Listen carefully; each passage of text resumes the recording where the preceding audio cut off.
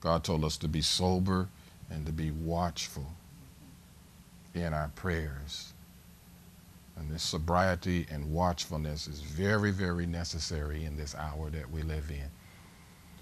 Very, very necessary that we, as God's people, continue to seek Him, to seek His face, to go after Him with everything.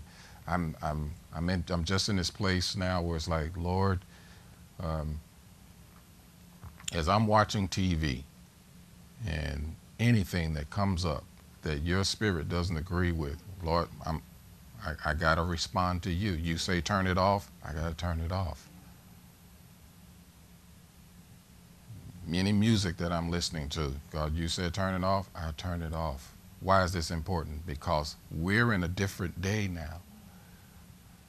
I remember quite a few years ago, the Lord gave me this dream, and I saw this poisonous cloud of pollution over a city.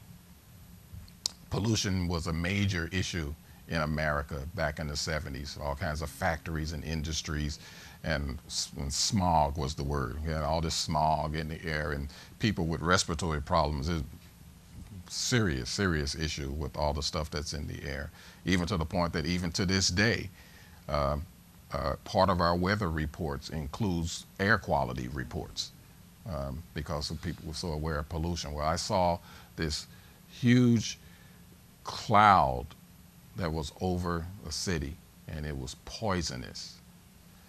Smoke, it was like a thick grayish green smoke, like a chemical poison. And so in the dream, I'm looking to see where's that coming from. And I'm thinking it's going to be coming out of smokestacks over these factories. The smoke was coming out of houses, out of people's homes.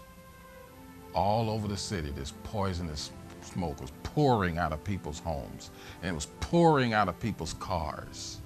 And so when I looked even closer inside people's homes, the houses weren't on fire. It was pouring out of people's TVs and pouring out of people's radios. Saw young people walking down the street. That's gonna date myself. Remember, I used to walk down the street with the big boom boxes.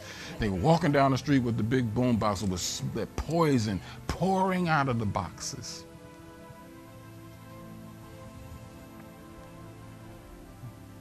It was then that I understood.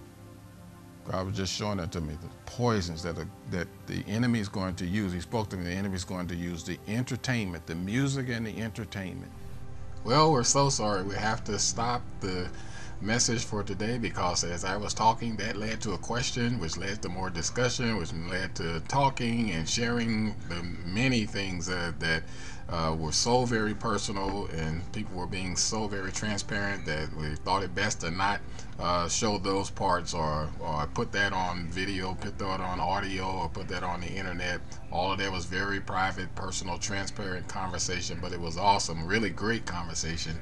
And so maybe we can talk about all of that at another time, but we trust that what you did here and what we were able to share with you was a blessing for you and your life and your family. God bless you guys, and we'll see you again next time as you join us here in the Urban Life Family Prayer Room. God bless.